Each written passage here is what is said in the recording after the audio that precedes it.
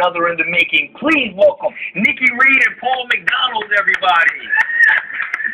Gotta start off with Breaking Dawn Part 2. Congratulations. The movie's doing Oprah numbers. It's humongous right now. Now, did you and any of the cast members sneak into the movie theater to watch it?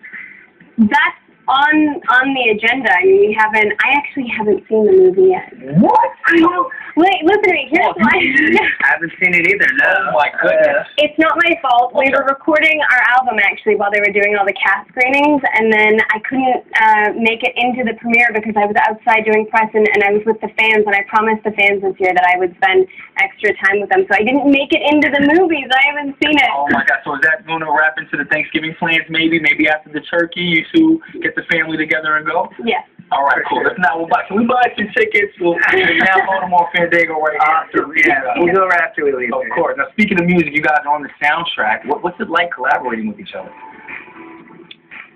I think it's great. You know, I've been touring for years and years, and it's such a great thing to have someone that you care so much about, you know, creating and working with. You know, it's great. Were you able to keep your hands off her in the recording booth? Or did anything happen? I'll let you think about that. Let's take a quick look at the video, guys.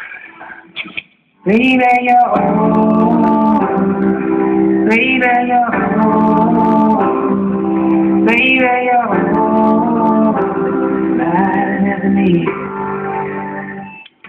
Paul, your wife has a beautiful voice. How do you think she would have done on American Idol? Oh, she would have won. Yeah, she definitely would have won. She would have won? Yeah. Absolutely not. American Idol is like a whole other world that, you know, he's made for that. Me, not so much. I'm just sort of trying to do the best I can with what we do. Well, no, the song is amazing, and you've also collaborated on a new album, which was just released.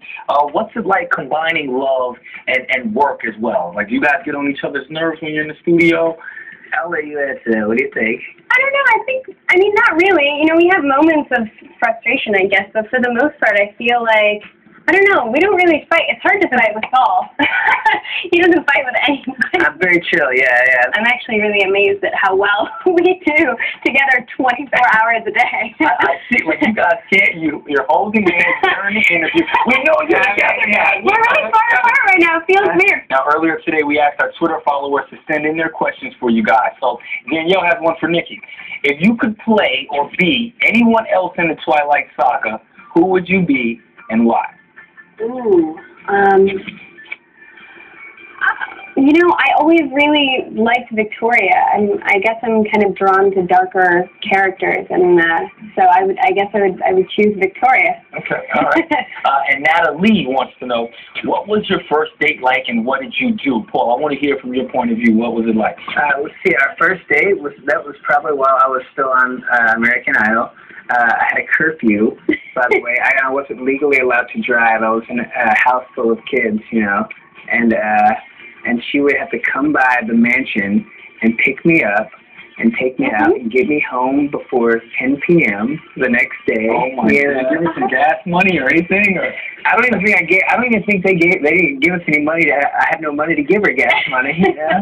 It was pretty bizarre. I mean, I was totally like the man in the situation. I was picking him up, and he wasn't allowed to. I had to literally drive us to dinner and then get him home safe. It was kind of ridiculous. I love it. Well, Christmas is around the corner. Now you're making a lot of money. Make sure you get her a gas card to make up for the loss. Paul, we appreciate you guys for coming by. Breaking Dawn Part 2 is in theaters right now. You can get the soundtrack and their album, The Best Part, on iTunes. Thank you guys so much. Thank you very much. We'll be right back. Thanks, guys. Coming up, Jessica Biel's